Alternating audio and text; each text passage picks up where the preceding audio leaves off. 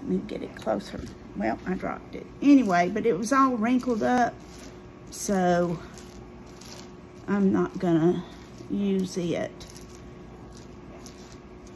Now, this is one of the reasons I save bacon grease, because instead of going out and buying some salt pork, or what we call in South Carolina fatback, instead of doing that, I'm just gonna put a couple tablespoons of bacon grease down in my pot.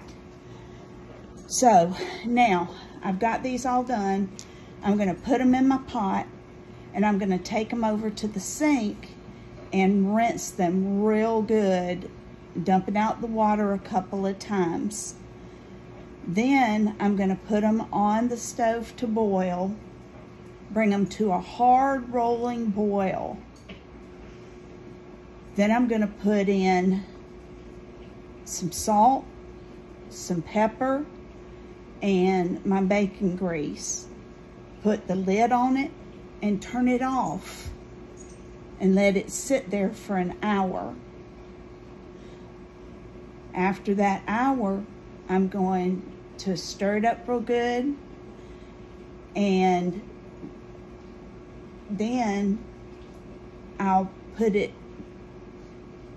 the heat back on medium low and let them cook probably for another 2 to 3 hours, and they'll be just like they had cooked all day in the crock pot. Now, if you cook them, if you soak them overnight, like I was saying, put them in some water, clean them, put them in some water, let them sit overnight.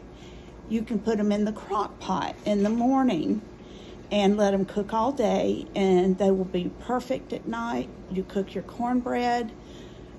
I'm gonna slice some onions and put the onions in some balsamic vinegar to soak, so we can use those with our beans and cornbread tonight as our meal. And I'll probably do a salad, and I've actually got a head of cabbage, so we'll probably do beans and cabbage and cornbread for dinner tonight.